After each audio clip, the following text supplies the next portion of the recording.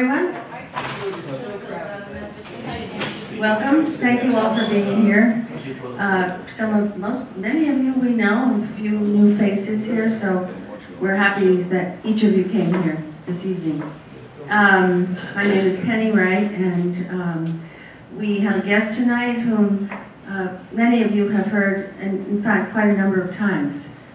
Martin Levinson is the moderator of our Great Decisions series. And what we did was we printed out several of the upcoming programs for you to peruse or take home. I do hope you'll join us for some of these.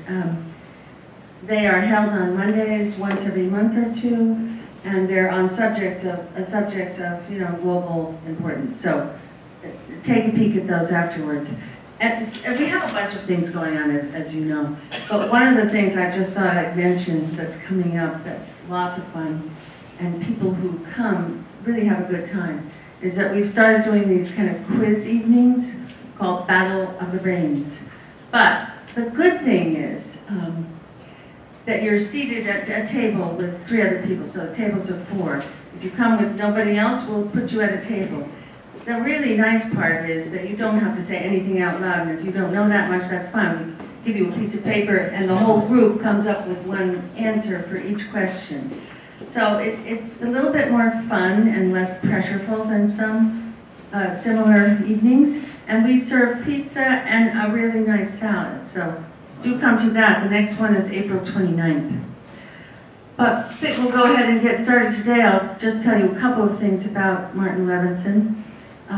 He holds a PhD in organizational studies from NYU. He's the author of 9 books on topics that range from academic research on drug problems and policies to social satire. He worked as a school teacher and school administrator and is currently the president of the Institute of General Semantics, a think tank based in New York City.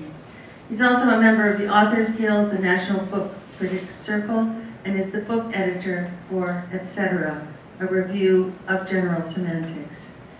And I believe it's been 2 or 3 years since Marty started moderating our Great Decisions series. Since his boyhood days in Brooklyn, which he chronicled in a book that we have here at the library, Marty has lived in New York City and also on Long Island. And we're delighted to have him as our friend. Please welcome Martin Levinson.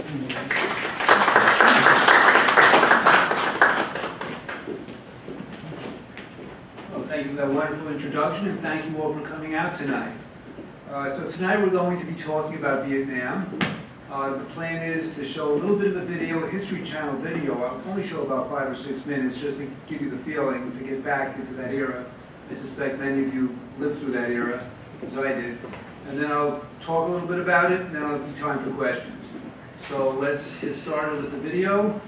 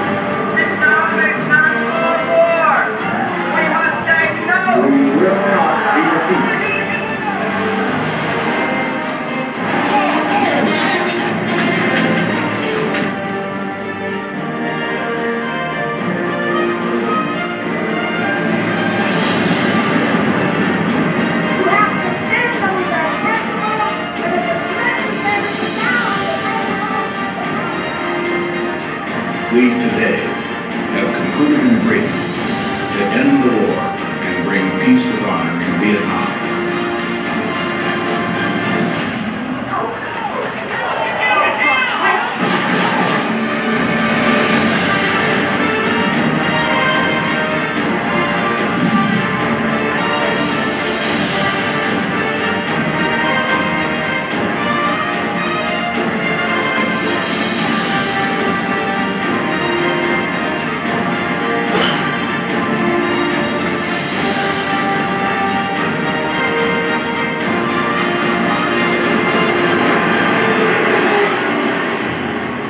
We hope that peace will come swiftly, but that is in the hands of others.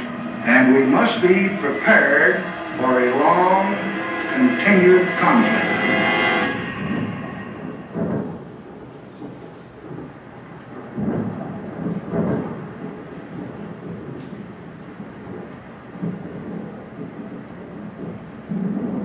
You know, they say the World War II guys were the best generation. Well, those who fought every war since then were the best of their generation. They went, they served, they sacrificed, and they fought like tigers. They were noble.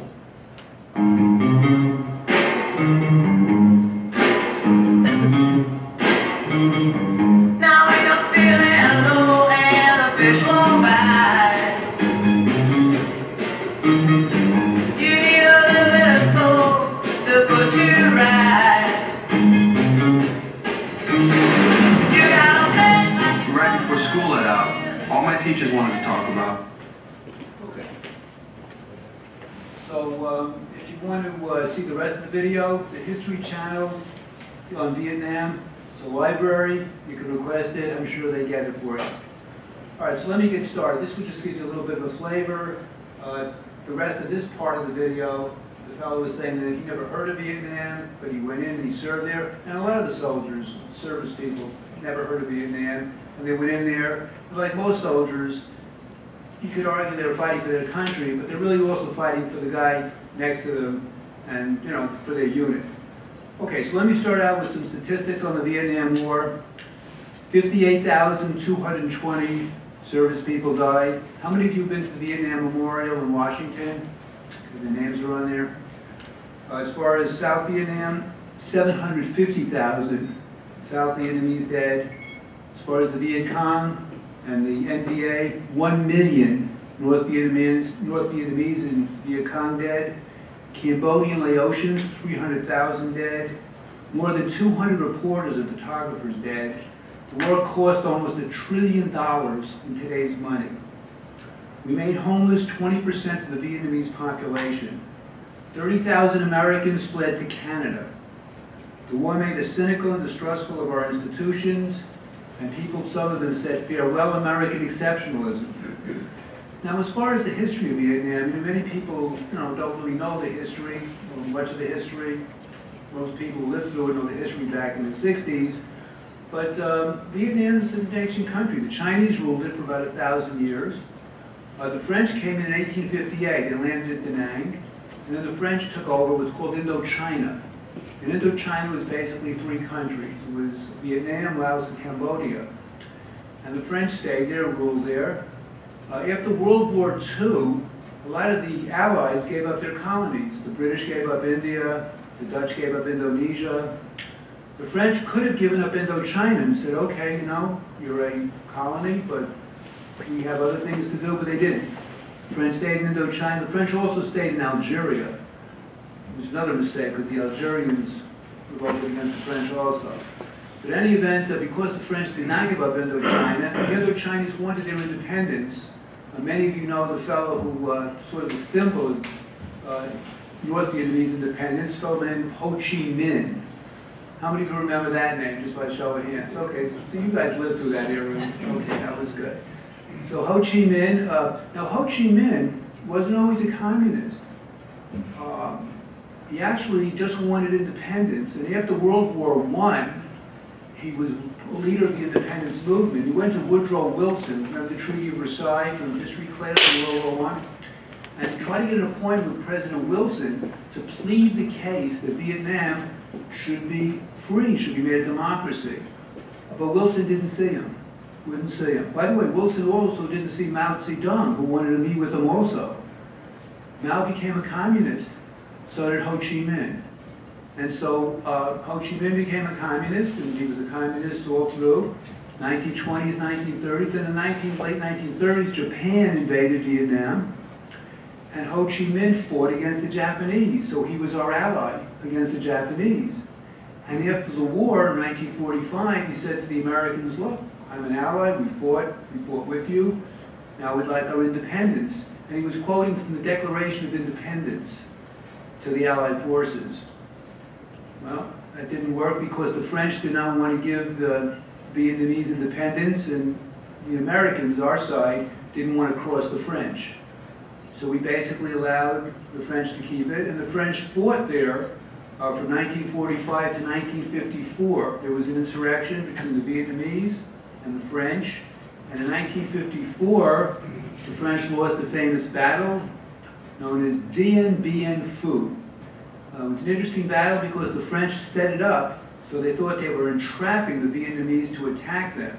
And they thought they could beat the Vietnamese in a large-scale military action. And the Vietnamese turned the tables because they were able to take artillery and haul it through the jungle. And anyway, they defeated the French at Dien Bien Phu, and the French had to leave. And when the French left, de Gaulle, who was the leader of France, said to Eisenhower, who was our president at the time, he said, don't be involved with Vietnam because it's a bad place to be involved with. You should just let it go. But Eisenhower didn't want to let it go because, well, you guys lived through the 50s. And what was the big scare in the 1950s? Communism. Communism. Remember the take cover drills in school? I don't know, it wasn't in public school. Take cover. We all went under the desk in public school. Or you went against the wall like this because the worry was, in case the Russians sent over a nuclear bomb, well, it was in New York, could have been anywhere, but New York was we were pretty scared. The idea was you'd be protected if you were under your desk. I was a school administrator. I know the idea is you got to cover yourself. So we had a policy in place as administrators, but it's insane. Obviously, that wouldn't happen. But the point is, there was tremendous fear in the 1950s of communism. Such a fear that in the 1950s, it was the highest amount of church attendance per decade, I think, ever since they measured that. People just go to church, a lot of science fiction movies, because people were interested in that. But in any event, big fear of McCarthy era, big fear of communism. So Eisenhower did not want to give up Vietnam because of something that he came up with a theory known as the domino theory. And the domino theory was that any country that becomes communist threatens the next country. And then that country threatens the next country. And so soon, these countries will all become communist or fall like a row of dominoes. And that was the domino theory, which was very prevalent in the 50s. So Eisenhower felt we got to stay in Vietnam, and he put in advisors into Vietnam. Not fighting soldiers, but advisors to advise the Vietnamese. Now, who was he advising?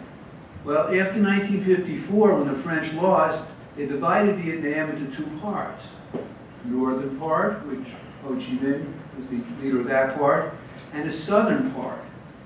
And the treaty basically said they were going to have elections in 2 years to decide the fate of the countries. Would they come together? What would happen?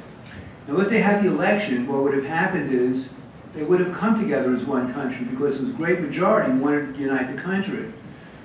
But the United States didn't want to do that. So we installed a leader who didn't want to do that, and they never had elections. And the excuse was, well, you can't have elections because South Vietnam didn't sign the treaty because they weren't the nation at the time the treaty was signed. So basically there was no elections, and so you had two countries, South Vietnam and North Vietnam.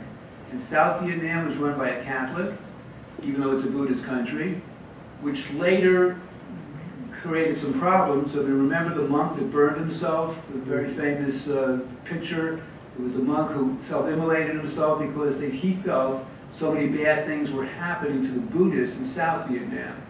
And there was. So you had a sort of a minority religion running the country in South Vietnam. A lot of the people in South Vietnam weren't all that hep on defending the country, whereas in the North, you had ideologues that really wanted to unite the country.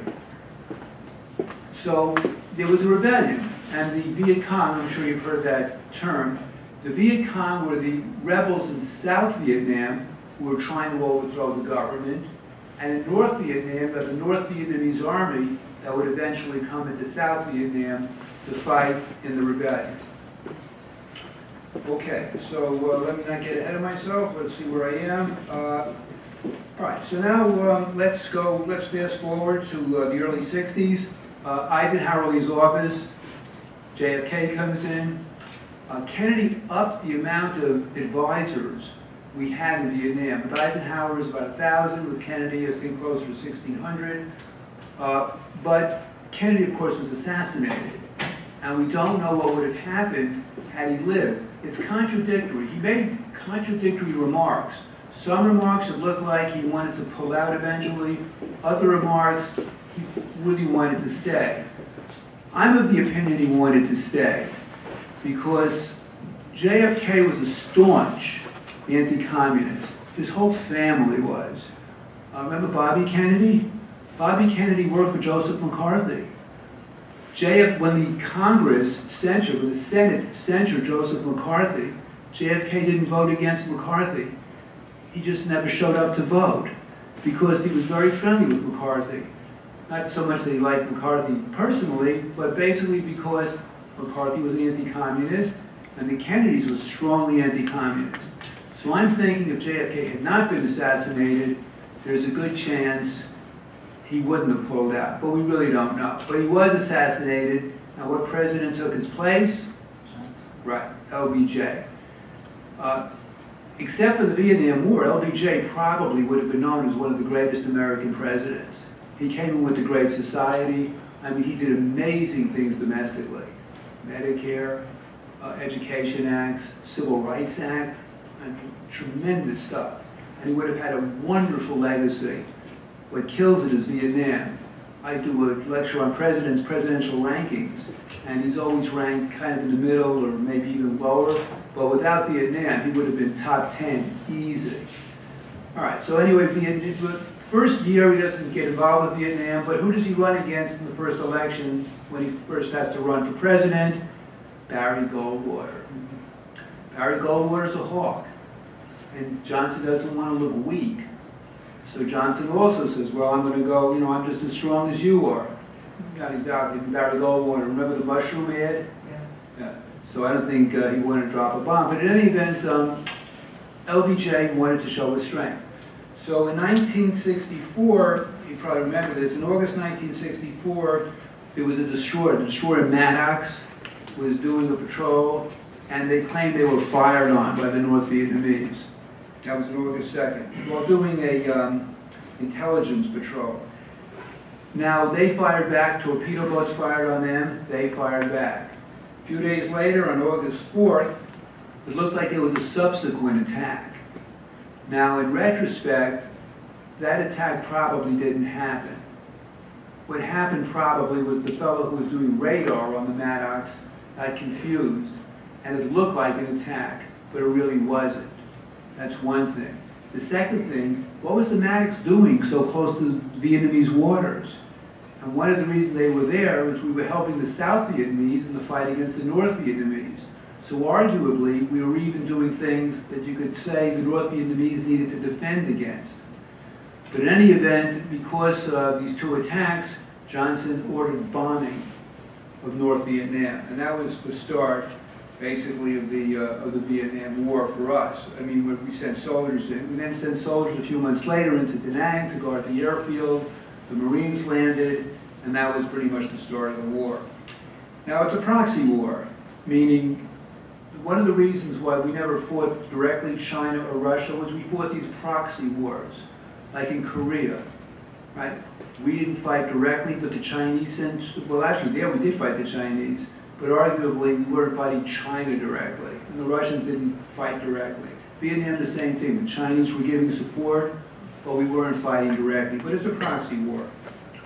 Okay, we have 5 allies in the Vietnam War. Who were the allies? Australia, New Zealand, Thailand, Philippines, South Korea. Not Britain, not France. They felt it was a loser, and it was. The media got him very much involved in the war. As you know, you watch television at night. Marshall McLuhan called it the living room war, because at night you could see the reporters were there and they would televise it. Johnson called CBS, because he was angry at the way they were broadcasting the war. He called CBS the communist broadcasting system. So Trump wasn't the only one who's been against the media. Johnson also was against the media as far as that goes. There was a television war. Martin Luther King came out against the war. McNamara, who was the Secretary of Defense, had doubts. Here's a good movie you might want to see. I thought McNamara did a good job in trying to portray his confusion over the war, although I don't think he was all that confused. But if you haven't seen it, I recommend The Fog of War. Very good movie. It's on DVD. It's McNamara explaining what he did in Vietnam. Anyway, he had his doubts. There was an anti-war movement that then sprang up. And of course, there were protests in the street. You saw some of it. I mean, people now say the country's divided. You know, we're in tribes, with Trump, and with the Democrats, the progressives, etc. And people go, wow, it's such a mess. Chaos. Remember the 1960s? Bigger mess. I mean, I think so. I mean, people were running out of the country. The 30,000 was led to Canada was part of it. Other guys were like faking it, not because there was a draft. Johnson took the draft because he couldn't seem to get enough soldiers. Although 2/3 of those who served in Vietnam were volunteers, so it really wasn't a draft army. But in fact, there were draftees who had to serve. Many were able to get out of it for different reasons. I think if you went into teaching and poor neighborhoods that were disadvantaged neighborhoods, that was one way to get out. Trump had bone spurs, so he got out, etc. So there's a lottery, and so that's what happened. But in any event, it was a tough war because and armies typically tend to fight the last war. So we sent basically massive amounts of soldiers in, and we're hoping to confront massive amounts of soldiers back. But it was a guerrilla war, and it's tough to win a guerrilla war because the guerrillas who are against you don't stand and fight. They do hit and run. They attack and then they disappear. And they don't fight in large numbers. So had they fought in large numbers, we would have easily won the war. But they didn't, and it was difficult. And also a lot of the troops there really, you know, World War II, I do lectures on that. World War II is considered the last good war by many people. And one of the reasons it's considered the last good war is because the whole country was united in fighting the war. I mean, when the Japanese bombed Pearl Harbor, it was clear who the enemy was. And the Germans declared war against the United States 4 days later, so you knew who the enemy was. In Vietnam was tricky. I mean, the Vietnamese, the soldiers all look alike. And people in the soldiers, many soldiers were upset. I mean, a lot of civilians were killed. There was My Lai with Cali, the platoon, where they slaughtered civilians in a village. So that was sad. But there's always atrocities in war. In any event, it was difficult, and then there was the Tet Offensive in 1968. Do you recall the Tet Offensive? That was one of the big turning points because there, the Vietnamese, the North Vietnamese, attacked in numbers. And although we repelled, by the way, we won every battle in Vietnam. The military will tell you that. In every battle, we prevailed. The problem is, we lost the war. So had they just kept fighting, eventually, maybe we would have wiped them out, but I doubt it. Because they were really into it. As Ho Chi Minh said, you know, you can kill every 10 of us for every one of you that die, but we'll still, to the last person, keep on fighting. And it's tough to beat an enemy like that has had such will.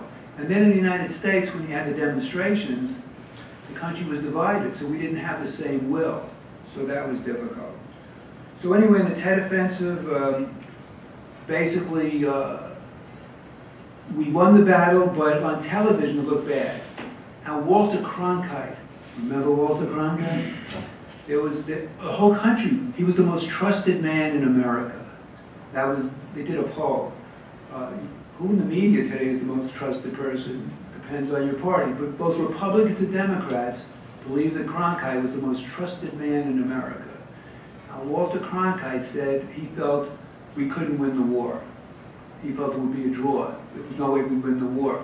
And public opinion, which at that point was sort of 50-50, really turned against Johnson. And at that point, Johnson felt he couldn't run for re-election because there were so many people against him. So we went on TV one night and said, I'm not going to run. And other candidates got in the race. The first candidate was Eugene McCarthy. Probably remember him. And then Bobby Kennedy got in the race, which annoyed McCarthy. But in any event, he got in the race, and of course he was assassinated. In any event, who ran against, who was the Democratic candidate who took Johnson's place in the next election in '68? Hubert Humphrey. Poor Hubert.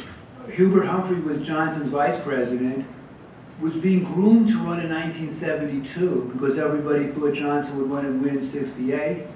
But because Johnson dropped out, Humphrey was sort of the sacrificial lamb, and he ran against Richard Nixon. Yeah. So Richard Nixon came back, and Richard Nixon took advantage of what was going on, and then Richard Nixon became president. And what was his Vietnamese policy? Well, Nixon said we could have peace with honor. And Nixon did something that was really bordered on treasonous, actually. Before he was president, before Nixon was president, Johnson was negotiating with the North Vietnamese about making some sort of deal. And Nixon got to the the South Vietnamese and the North Vietnamese to make some sort of deal. And Nixon got to the South Vietnamese and said, don't make the deal so quickly. Wait till I'm president, be a better deal. But he should be negotiating if you're a candidate. But he did. Okay, so Nixon comes in, the draft of 1969, there was a draft lottery based on the person's birth, and then in 1969, Nixon started bombing Cambodia because the Vietnamese, there was something called the Ho Chi Minh Trail, which was how the Vietnamese, the North Vietnamese, were getting into South Vietnam through the jungle, these jungle roads, and they were cutting through Cambodia to get to South Vietnam. So Nixon said, we've got to bomb Cambodia. And it was a secret bombing. Henry Kissinger was the one that thought of the idea. And he won a Peace Prize, Kissinger, in 1975 for peace in Vietnam. And even though he was the one who authorized the secret bombing. And Tom Lehrer, who was a songwriter at the time, said when he won the Nobel Peace Prize, he said, satire died when Kissinger won the Peace Prize. Because Kissinger was, so much involved in the war. Anyway, in 1970, remember Kent State? Five college students were killed. The country's very divided. Nixon was against the anti-war movement, talked about the silent majority. Remember, we went on television, sort of was dividing the country with that. South Vietnam invaded Laos in 1970. The invasion was a failure. The Paris Peace Accords happened. The war was over in 1973. It was peace with honor. There was the Nixon Doctrine after we left, that we're not going to throw troops at the problem. We had something called Vietnamization, where we turned the country over to them. And 2 years later, in 1975, Vietnam fell. The famous picture of the helicopter by the embassy pulling people out. In 1973, also the War Powers Act came into being. That's the act that says Congress has the right to not only declare war, but the president needs to come to Congress when we fight. And presidents routinely don't do it even now, but the Congress hasn't stepped up and said that's wrong. So Nixon resigned in 1974. In 1975, South Vietnam fell. And who was the president after Nixon? Gerald Ford. So Ford came in and There was peace in Vietnam. And then we went through something that's called the Vietnam Syndrome, where the country was hesitant after Vietnam to get involved in wars, in military conflict. Also, there was a lot of drug use in Vietnam because the troops were confused in many ways about what they were fighting for. A lot of insubordination among the troops. There was something called fragging, where if a superior like an NCO or an officer gave a command that the troops didn't like, fragging is where you take a fragmentation grenade and you kill your own leader, your NCO or officer. And there were documented cases of that, where they were, killing their own officers, our side.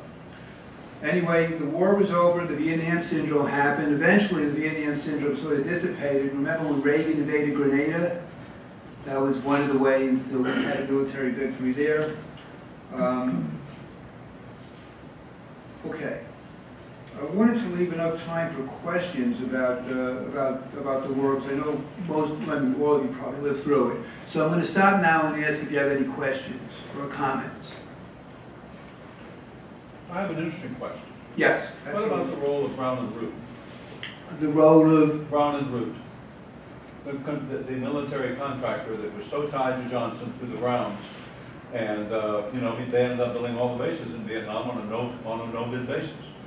we spoke before. You're from Texas, and they're from Texas, right? They're from Texas, right? Not originally, but I'm from Texas now. Right. I knew all about Brown and Root, and Right. we always were questioning what was going on. If you read the Johnson biography, Robert Carroll's biography of Johnson, you see the power of the Browns. They really contributed strongly to Johnson and to politics because of all the oil money. Back in the 30s, they started really running the country. That's my view. And the view of many Texans. That's interesting. No, that's fair. By the way, good for you for reading the Carroll may be coming out with the last book on Johnson.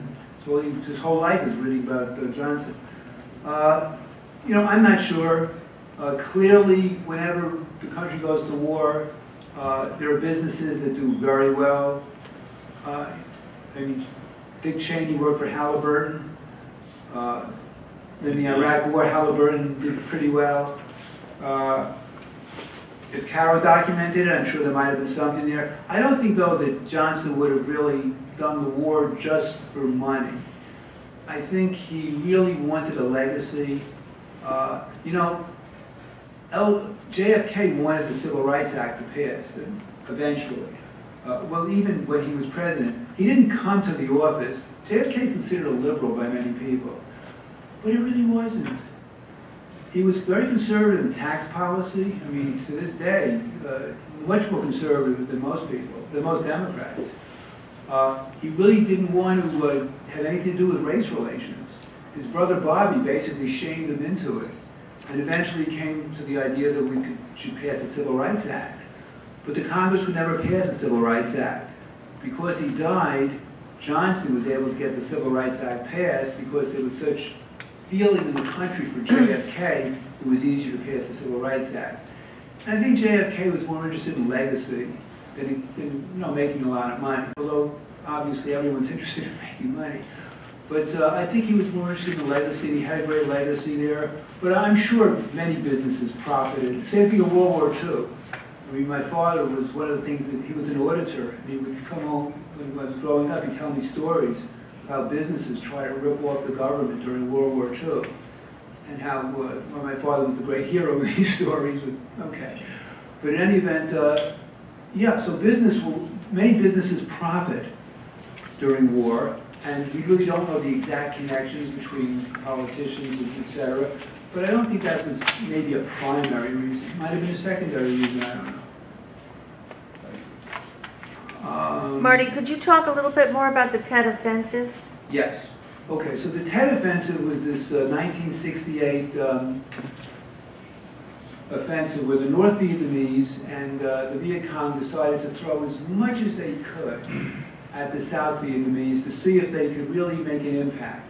So they did. And 1968 is really one of the important years because, as I said, with the Tet Offensive, originally it looked very bad. I mean, the TV images that were coming back to the country, you watch on television, It looked horrible that we were losing the war.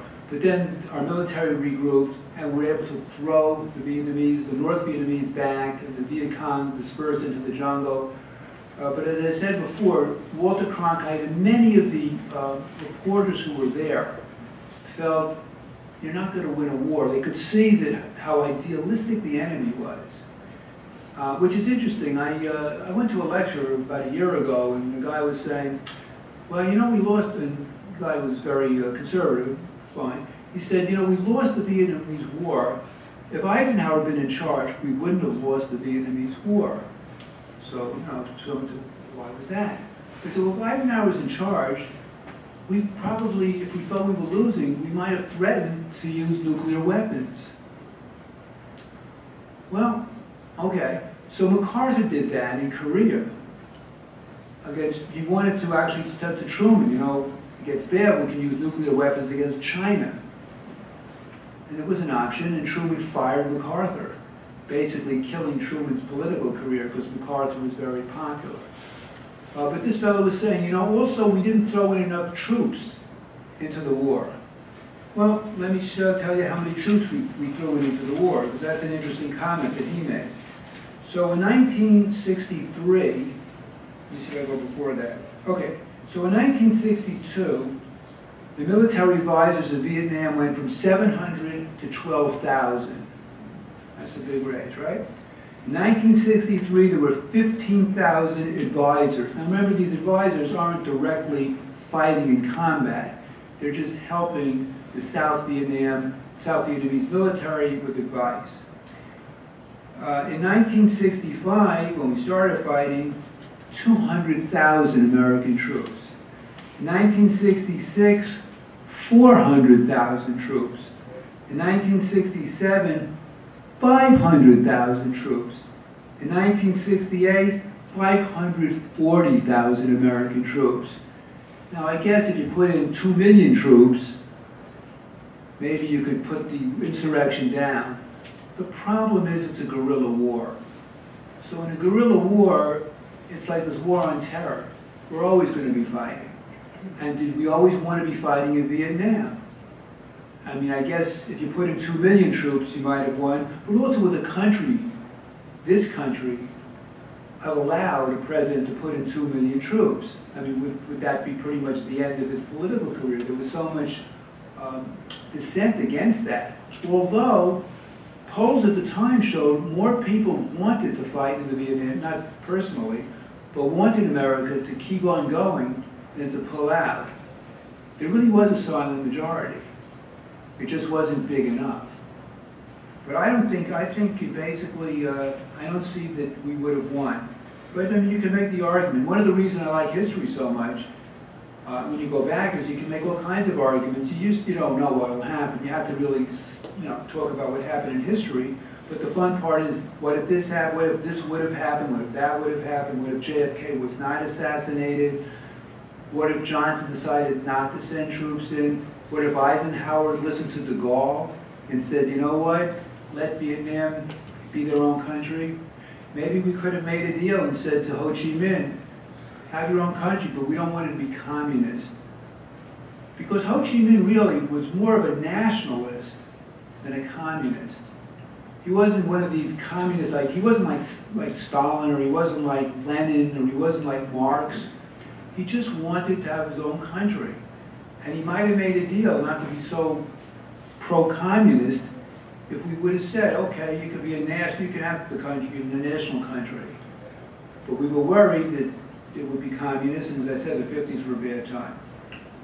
A couple other things after the war, a few things. Of course, there was a war memorial built, the Vietnam War Memorial was built in 1982. In 1984, there's something called the Weinberger Doctrine. Remember Caspar Weinberger, Military Defense? And he said in this doctrine, we would commit troops only if the U.S. had a vital national interest. This was the fallout from Vietnam. We would commit troops fully with an intention of winning. We would have to have clearly defined military and political objectives and a capacity to accomplish those objectives. And we would reassess and readjust in an ongoing manner, have a reasonable assurance of support of Congress and the U.S. public, and the commitment of troops only as a last resort. Well, that sounds real good. And actually, arguably, when Bush went into Iraq, some of those things were there. I mean, although, what was our vital national interest in Iraq? We did have an intention of winning. We really had military and political objectives, and in Iraq we satisfied those objectives. It wasn't that we couldn't beat the Iraqis, it was that after we beat them, we didn't really know how to handle it. Reasonable assurance of support of Congress. Bush did have support of Congress in the beginning. Commitment of troops only as a last resort, that you could argue. Anyway, the Bush doctrine, which came after the Weinberger doctrine, was preventive war. In other words, you go to war to prevent things that will be worse, and unilateral action. When George W. Bush, went into Iraq, he didn't have a lot of allies, unlike his father, who did the first Iraq War, the Gulf War, where the UN came in and we had tons of allies, including Arab states. The son didn't have that. Then there was the Powell Doctrine. Remember Colin Powell? The Powell Doctrine was based on the Weinberger Doctrine and is based on overwhelming strike capabilities. And you know, we've got a great military. I mean, very strong military, stronger than many of the other countries combined below it. So the idea is when you go to war, you go with such force that there's almost no chance of losing. That's basically the Powell Doctrine. And another thing that came out of the Vietnam War was the Pottery Barn Rule. And the Pottery Barn Rule is if you break it, you own it. So if you go into a war and it doesn't work out, you're stuck. So you got to be careful when you go into these wars. Now Johnson went into the war because he was also getting advice from people around him, like McNamara. And McNamara and some of the other advisors were considered the brightest people, the elite. As a matter of fact, there's been a book, I hope maybe you've read the book, The Best and the Brightest by David Halberstam. It's a wonderful book. And it talks about all these brilliant advisors from Ivy League schools who were in the government who were running the war. And they were running the war basically from offices using statistics. And they were having all the statistics in front of them, they were being fed to them, they were saying, well, based on these statistics, this is what we should do, et cetera, et cetera. And they screwed up royally. And part of the reason they screwed up is because where do you get these statistics? Well, you get the statistics from the soldiers in the field. And the soldiers in the field knew that these policymakers wanted to have statistics and they wanted to make the world look good, so they lied about a lot of it. You know, it's like, I was in education, and people think, well, you know, teach to the test, teach to the test. There's a lot of cheating that goes on when you just make people's livelihoods or profession based on a test. And so they were getting phony statistics, and also they're making bad decisions. And these were the brightest people. That's why the book is called The Best and the Brightest. And they were giving Johnson advice. And he was taking this advice. I mean, he wasn't a general. He didn't really know what was going on. And also the general in charge at the time, General Westmoreland, was talking about how, you know, he could win the war. And he kept saying, the way to win the war, I need more troops, I need more troops. And no matter how many troops were sent over, he always needed more troops. All the generals, any general needs more troops. The Civil War, General Meade in the Civil War, need more troops, I need more troops. Yeah, I mean, how many more troops should we send you? But in any event, it's a wonderful book, and it just goes to show you that even the top people, they didn't go there. What they really should have done, in my opinion, when I studied, I can give an opinion, they should have gone to Vietnam and talked to not to the generals, but to the privates, to the corporals, to the pilots, the people in the field. They would have got also to some of the people in the South Vietnamese army. They would have gotten a much better feel for what was going on. I mean, if you're really not there and you're just, you know, in your office in Washington, you know, drinking coffee, eating Danish, and looking at statistics, you don't really get a good feel for it. But, you know, look, it's the generals aren't running the war, it's the politicians, and they do it. And the generals really didn't do that great a job in the war. At least Westmoreland didn't. He'll argue he didn't have enough troops. But I think it's a poor argument. Any other questions? Yes. Why did the Americans support the South Vietnamese governments, whoever was in power, when they were so blatantly corrupt? And the Americans never, as a policy, never really won the hearts and minds of the Vietnamese people in South Vietnam. So there was no groundswell of supporting American troops, as far as I could. I'm reading a book about Vietnam. Oh, good. And so much of what you're saying is true, but the incompetence and the lying and the political decisions that were made rather than the military decisions were based on lies. It's just a horrible story about our involvement there. It is. And as far as the corruption that went on, the South Vietnamese government was corrupt. We knew they were corrupt. As a matter of fact, Kennedy, the first leader of South Vietnam, okayed a coup against this leader. And the coup went on, and he was killed. And the leader was a Catholic. And Kennedy was a Catholic, also felt very bad about that. He didn't want the guy killed, he just wanted him removed. He figured like any other good leader, he'd go, to some country and live it up with the money he stole from Vietnam, but he was killed. But yeah, it was corrupt, but what really made us deal with the corrupt regime was the fear of communism. I mean, even if they were corrupt, they were still fighting communists. And so, we stayed there. And the people, there were South Vietnamese who really did want to fight for South Vietnam. That is true. But I guess person for person, they didn't have the idealism that the North had. And so that was tough. But you're right, the political decisions were bad. And the military decisions, although we won the battle, again, you're fighting a guerrilla army. That's a tough war to fight. World War II, Eisenhower defeated a German army, an Italian army, but these were soldiers that fought big battles. We weren't going to get the big battles, so I think even if Eisenhower was the general, I don't see how he would have prevailed. But you can argue it. So another hand? Yes. I have a question. I didn't serve in Vietnam, but I was about 3 years short, and I've read a lot of books about it because I find it intriguing. I read A Bright Shining Lie by Neil Sheehan in retrospect, and I have a senior in high school, and he wants to serve. And the whole concept of obey orders scares me. And he's gotten accepted into the Naval Academy, and I think it's wonderful that he wants to serve. Yeah. But I have my reservations because I don't like the idea of obey orders. And I don't like what happened in Vietnam by guys like Westmoreland who lied. I would love to hear if there's any veterans here who have some insights for me for what to tell my son. Well, is there anybody here that served in Vietnam? I was in the lottery. So there is someone.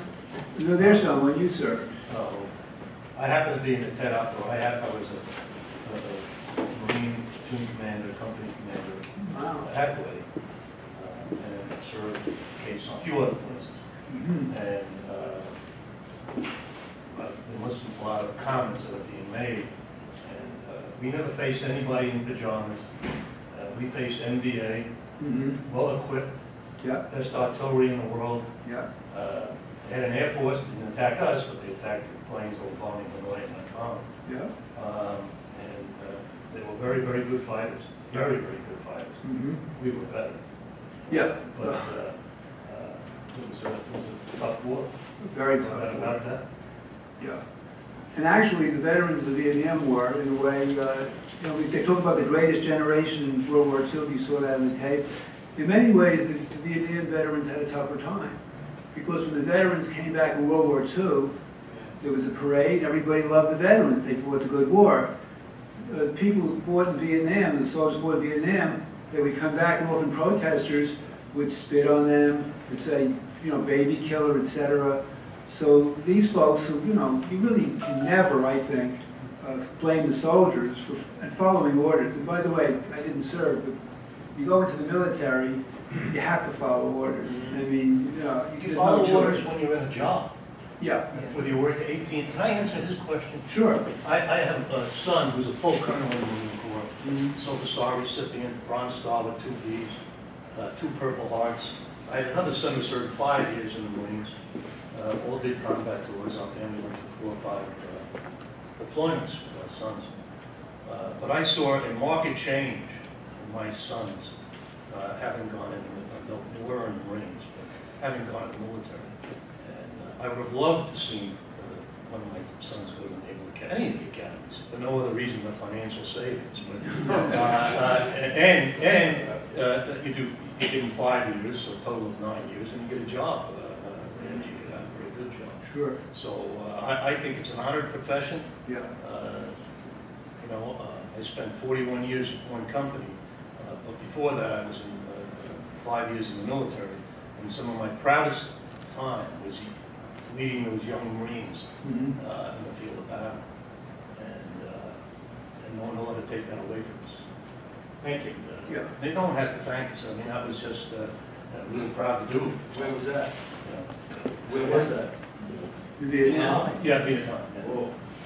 Yeah, well, that's a better answer than I can give, because I didn't serve. Actually, that's a great answer. Sure. What do you think, I have my own opinion. Sure. What do you think is the major reason for the social upheaval in the 60s? 65 through 69. What would your opinion be, the major reason? Well, it was to finish at 65. From 60 to 64, it was about civil rights. Well, I'm talking 65 to 69. 65 to 70. Well, what happened, I think what happened is once the draft was in and you started drafting, it's one thing to draft working class people, but once you draft college people who really don't want to go, I think that was the real social upheaval, because many college people didn't want to go into the service. They felt the war, they couldn't see the purpose of the war, they never wanted to be in the military service, but I think basically they didn't see the purpose of the war. And I think that was a lot of the stuff, a lot of the protests that were going on had to do with that. But it was civil rights and the other, and the ideas that I agree, but the main reason, in my opinion, is that LBJ did not activate the reserves. He went to the draft instead. So the reserves became a haven for people who knew about it, well placed. First of all, they were college deferments. I had one. That's true. And they shouldn't have existed. If you're a policeman, you got a deferment. There should, other than physical infirmity, there should have been 0 deferments. And if they ever brought back the draft, which will never happen, it's political. Well, no, it'll never happen. It's like attacking Social Security and Medicare. It's the third rail of politics. Yeah. It'll never happen. But there should have been 0 deferments. Yeah. So the reserves became a haven and an escape clause for the well-to-do to go into. I know, because after I came back, I got out after 5 years in the Marines. I spent about 3 or 4 more years in the reserves, and it was an absolute joke. Now the reserves today are tight because they get activated. They're very, very good. They're as good as the active duty personnel. That's interesting. No, I think that's an interesting look. George W. Bush was flying in Texas, so there you go. But yeah, I think that's a good point. Yes. I just wonder if you'd say more about why Johnson really stepped down. For the kind of guy that he was, it's such an amazing decision. I know there were the ideas of his son-in-law's and daughters fight and that whole thing. But he could have ended the war. To end his presidency when he was such an ambitious guy and handed over to Richard Nixon, who said, I'm going to end this war. Right. And won, I'm going to end this war. Johnson could have ended the war. Well, he wanted to. Well, he could have, but that's tricky. I mean, if you end the war so quickly, we lose. And you know, the theory is you don't want to lose state. We did, but you don't know that in advance. But the theory is in wars often people stay, well, the countries stay because they don't want to lose states. So you're fighting basically to get out in a sort of dignified way. And by the time Johnson, with the Tet Offensive, we were so far in, and the country had turned so much against Johnson. Now, if he pulled out, other people would have said, gee, we lost the war, you're pulling out, we should stay and really be victorious. They might have voted against him. So he was in a place where he really couldn't do anything. he would have lost the election had he run. And he knew that. So he got on TV. It was a painful decision. Got on TV and said, you know, one term, this is it. And he tried to negotiate. He really did. When that last year, and Nixon sabotaged him. I mean, horrible. But it is what it is. But yeah, I think he had to get out. Marty, did you happen to see a film called The Last Days of Vietnam? I think I did. It was last year. Yeah, we showed it here at the library, and Oh, I yeah. thought it was a really interesting film. And I think we have it for other people who might be interested. There's good. Ken Burns did a documentary on the Vietnam War. You probably can get that one. Stanley Karnow, K-A-R-N-O-W. It's a wonderful book, Vietnam, A History, if you want to do that. It's a library. There are books. But I mean, it's just interesting to read. Lawrence O'Donnell did a book on 1968, just a year. It's a pivotal year in American history, not just the Vietnam War, but the Chicago riots, the Democratic Convention, and the upheaval. Give you a feeling for the time. It could be interesting, but yeah. Yes? When was the beginning of the Vietnam War? Well, it's like, I do a World War II lecture, and people say, when was the beginning of World War II? But I mean, well, the troops, the combat troops landed in '65. But, you know, you could argue 1945 was the beginning in a sense, that the French were fighting. Eisenhower put in advisors in the 1950s. You could argue that was the beginning. When the Maddox, when we bombed Vietnam after the Maddox, you could argue that was the beginning. You can make up arguments. That's the interesting thing. It's not like, I mean, I would argue it's probably the start of the Vietnam War was after World War I, when Wilson didn't see Ho Chi Minh. But I'm a historian, so I think that these things can go back. Had he seen him, no Vietnam War, easy out. But always in retrospect, it's always easy to argue looking, you know, hindsight's 20/20. I'm not making the decisions, so I can be a genius. no, because I can remember supporting Da Nang from Japan in the early 60s. Of course, I was in the military at that time. I didn't get a lot of the news while being in the military, what was going on with the war. We were just, and then I was deployed there in summer '65. Wow. So I never got to know when the beginning was, because we had, like I said, we had aircraft there in '62 and 305. Right. Well, I mean, arguably, you know, once the Marines landed in Da Nang after the Gulf of Tonkin incident, we had ground troops there who were fighting. They were guarding the bases, but they were really there to fight. And once ground troops are there, we kept getting more ground troops. And so, I said by '68, we had 540,000, a lot of soldiers. And people know a lot of people getting killed. And Americans getting killed. And, you know, families upset, well, logically so, with no end in sight. So it was a mess. But the soldiers would, you know, soldiers serve, you're a soldier, I mean, even if you protest, you should be protesting the political decisions, not the soldiers. I mean, that was a total mistake, and it was sad, I think. Well, you've been a good audience. Go get books on Vietnam. Thank you.